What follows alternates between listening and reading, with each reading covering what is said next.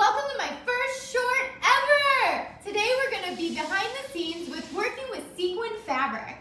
I don't know if you've seen the behind the scenes of one of my videos before, but here it is. This is my YouTube shooting area. Lights, camera, action! We just shot the intro to the video and now it's time to start working on the project. It's seam ripper time, my best friend.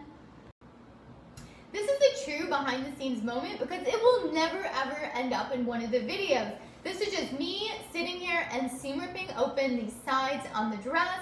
So that's not going to get included in the actual tutorial, but we talk about it in the tutorial. So in between shooting videos, there's a lot of downtime where I'm actually just doing a bunch of work.